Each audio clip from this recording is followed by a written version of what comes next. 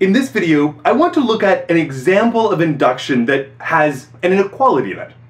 Indeed, we're trying to show that 2 to the power of n is bigger than n for all values of n greater than or equal to 0.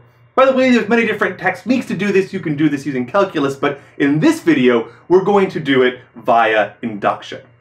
Now, induction has a couple different steps. The analogy I always use is climbing a ladder. We have to be able to get onto the first rung of a ladder, a basis step, and then we have to know that if we're on the kth rung of the ladder, that we can climb to the k plus 1th rung of the ladder. And if both of those two things are true, then we're able to climb our ladder. So first up, this is going to be the basis step. And the basis step is, in most examples, a little bit easy. You just plug in whatever your sort of starting point is and see that it's clearly true. So we're claiming that this is true for all n greater than 0. So let's try plugging in n equal to 0 and see what we get. Indeed, 2 to the power of 0, that's just 1. 2 to any value to the power of 0 is 1. And then the claim is this greater than just plugging in n equal to 0? Well, 1 is indeed 0, so the basis here is true. All right, so that's lovely. I'm definitely glad about that, but let us continue. After we've done our basis step, what we next need to do is our induction hypothesis. This is assuming it's true at the kth level, and then we're going to show that it's true at the k plus 1th level. So I'm going to use my induction hypothesis. And what I'm doing is effectively just putting this formula in, but for the particular value, k. So in other words, I am going to assume that 2 to the power of k is going to be greater than k. And this is going to work for some value of k, which is greater than or equal to 0. I don't know what value it is, but some value. All right, so that's what I'm going to assume. That's what I'm allowed to use. But now I want to do the all-important induction step. Now, the way that this works is that I want to show something true at the k plus 1th level. As in, what I want to do is I want to begin and I want to look at 2 to the power of k plus 1, and I want to do a bunch of work here. I might have to do a whole bunch of tricky manipulations, but what I eventually want to get is that this 2 to the k plus 1 is going to be greater than k plus 1. And if that's the case, I've shown that this is true at the k plus 1th rung, that the 2 to the k plus 1 is greater than k plus 1. Okay, so how do I connect these dots? This is where I'm hoping to go. I'm hoping to get down here, but all I'm beginning with is this left-hand side, the 2 to the k plus 1.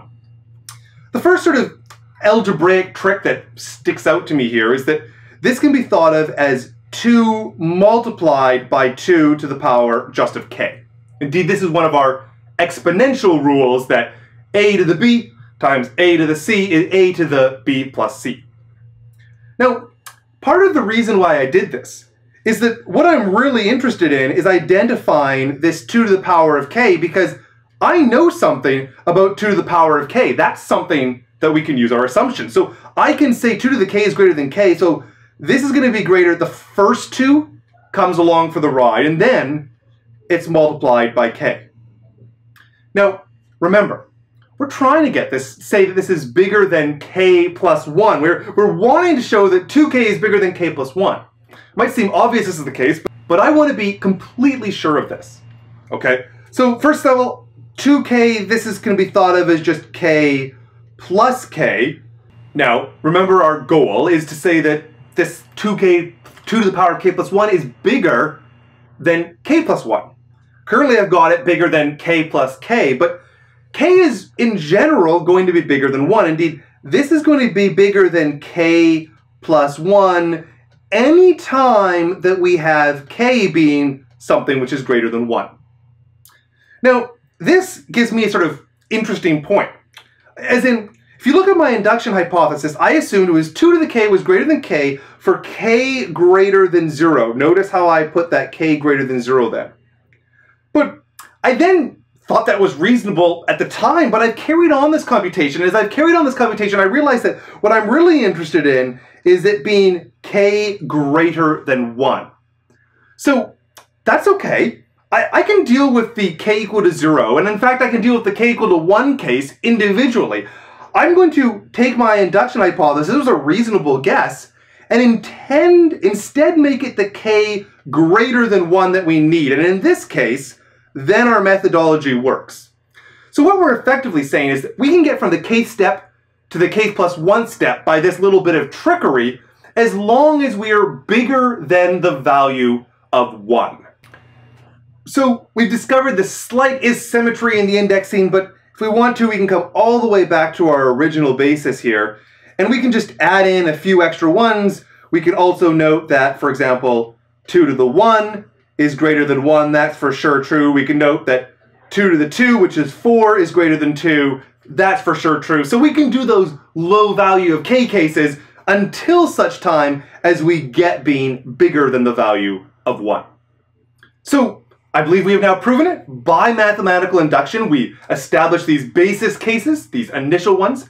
We've assumed it's true at the kth level, and we've proven it's true at the k plus 1th level. We've proven that 2 to the k plus 1 is indeed bigger than k plus 1.